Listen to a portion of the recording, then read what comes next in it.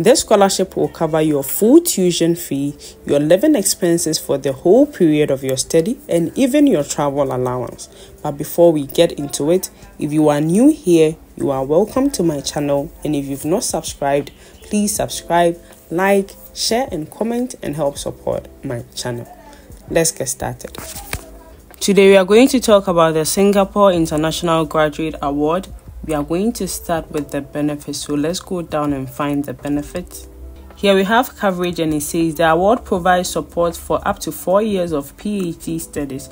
This is a PhD program. However, if you have a bachelor's degree, you can apply to it, and the master's degree can also apply to it. So it covers your tuition fee, then a monthly stipend of 2,700 Singapore dollar, which will be increased to 3,200 Singapore dollar after passing of the qualifying examination. So initially you're going to receive this amount, and when you pass the examination, it's going to be increased to 3,200. Then a one-time airfare grant of up to 1,500 Singapore dollar, one-time settling in allowance of 1,000 Singapore dollar. This means they are going to cover your travel cost, and then you're going to receive an amount to help you settle in when you get to Singapore. Then down here they have the cost of living in Singapore, so you can just go through it. It means that the living expense amount you are going to receive covers all these things. It covers your food, your accommodation, your transport, that is your local transport, and other expenses you might need. It covers everything.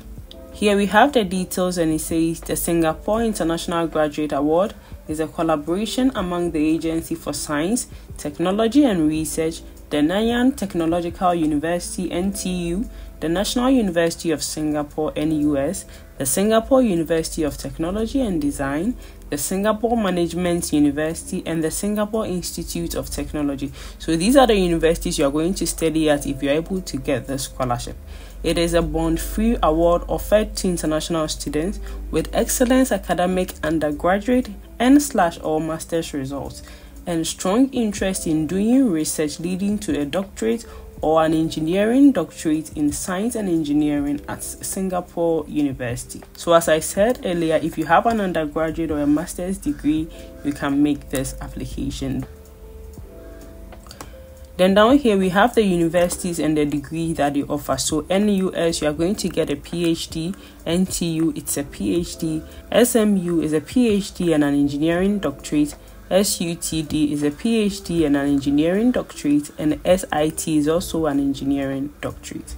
Then we have eligibility. It says open for application to all international graduates with a passion for research and excellent academic results. Note, SINGA is intended primarily for international students studying for the first time in Singapore.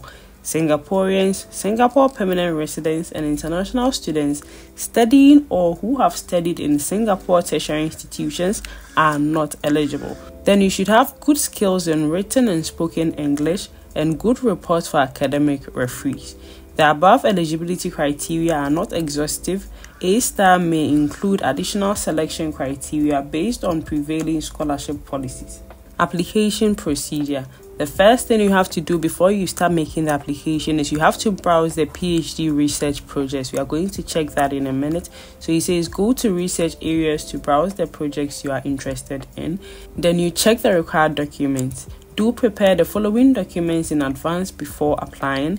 A valid passport, and B, a recent passport size photo. Then the third one is your transcripts and reports. All transcripts need to be in English translation. So if your transcript is not in English, you need to get an English translation of it. Here are the documents you need to make the application. The first one is bachelor's and/or master's academic transcript. It says mandatory here because you need to have it before you make the application. If you have just a bachelor's degree and you are applying for the PhD, you can do that. If you have a bachelor's and a master's, you have to apply with both. Then a bachelor's degree certificate or scroll, or a letter of certification from the university on your candidature if your degree certificate or scroll has not yet been conferred. You have to submit a bachelor's degree certificate. If you've not received it, you have to get a letter of certification from your university. Then 2 recommendation reports to be completed and submitted online by the referees. You may be requested by the university to submit satisfactory GRE scores as part of the university admission requirement. The submission of IELTS TOEFL, SAT 1 and 2. GATE results is optional and may be requested later by the university for admission. This means if you don't have any of this, you can make the application. This is optional. Then we have research areas, and it says SINGA supports PhD or engineering doctorate studies in biological sciences, computing and information sciences, engineering and technology, and physical sciences. So when you come down here, you are going to find your supervisors and projects. Each university has its own supervisors and projects. So whichever you are interested in, you can just click it. You are going to find the projects or the research areas and then the supervisors.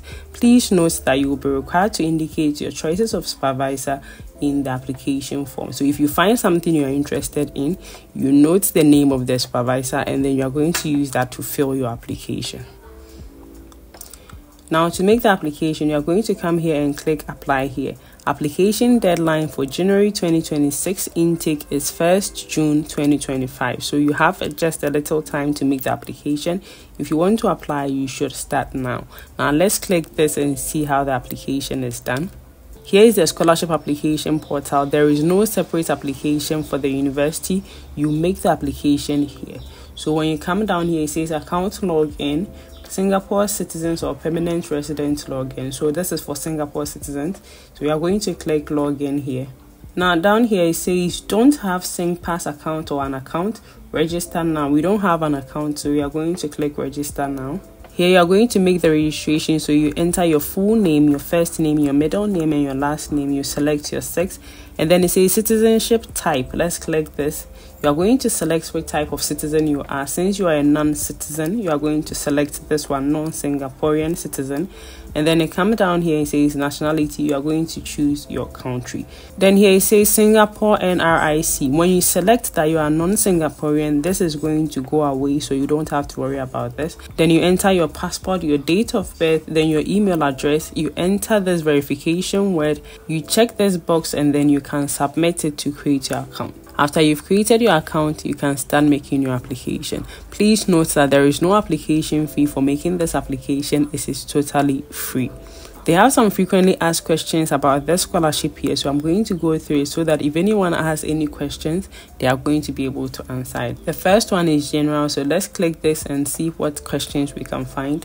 There's a question here and it says, will graduate students be more competitive than undergraduates? And it says graduate students would be assessed more closely on their research experience compared to undergraduate. The success of the candidate for SINGA will depend on the project submission and interview process. So this is for those who are wondering between graduate students and undergraduate students. Is there an age limit for SINGA applicants? There is no age limit for SINGA applicants. While SINGA is targeted at younger applicants, mature applicants with relevant research experience will be considered.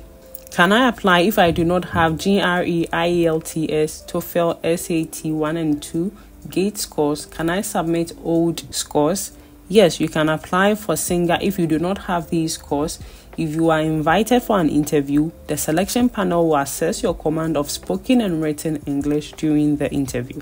So if you don't have it, it doesn't matter, you are going to be able to make the application. The selection process for the SINGA award will not be biased against candidates without GRE or these scores. However, do note that you may be requested by the university to submit satisfactory scores as part of the university admission requirement, and will further advise on the need to provide the scores and whether a recent score should be provided.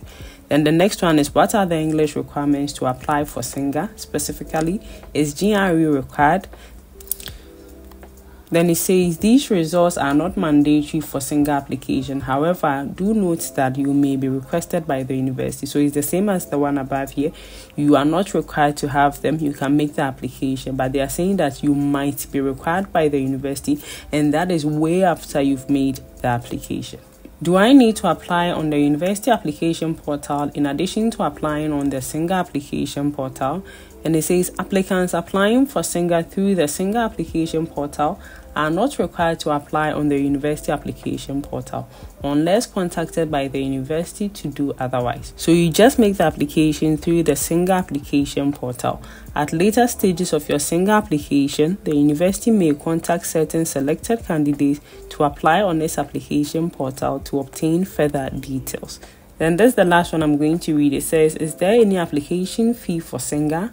There is no application fee for SINGA. So you can make the application, and just like I said before, it is free. Good luck to all those who are going to apply, and I hope this video has been helpful. If it has, don't forget to like, subscribe, share, and comment and help support my channel. See you in the next video. Bye.